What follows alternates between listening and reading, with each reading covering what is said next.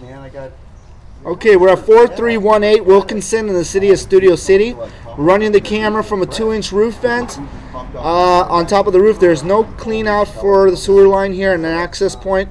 Right now, we're right before the turn into the city sewer. We're going to bring the camera back. Let's come back nice and slow. There's a connection to the city. This is a clay pipe that we're in, which looks like it's in pretty fair condition.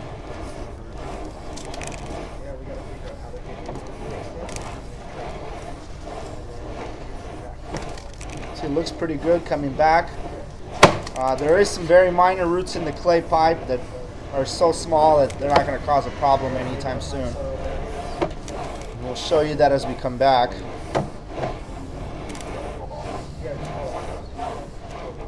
See minor roots there. Those are very... Slow down a little!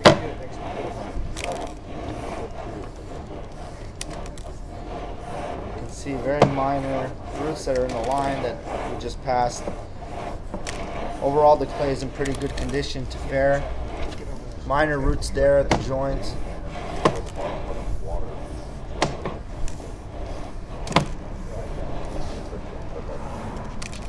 We got basically a silver. Well, it's kind of small. Yeah. Almost like field mice. Okay, stop. Come back a little more. Come back. Okay, stop there for a sec. Okay, so this is where the cast iron and clay come together. This is where it exits the house. Approximately about 3 feet 2 inches deep. Now the cast iron pipe is in very poor condition. It's got a lot of rust buildup. It's got some spots where water is laying in. A low spot means the bottom of the pipe is starting to rot away. So we're going to bring the camera back. Let's come back nice and slow.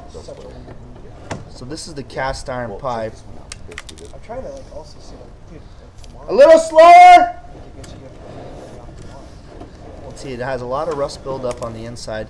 Initially when we went in, it was packed full of paper, meaning the pipe doesn't really drain well with paper in it. You have to flush the toilet to get everything out. But you can see it's starting to rust up, especially at the end there where there's water standing. That would be a problem because things might collect there.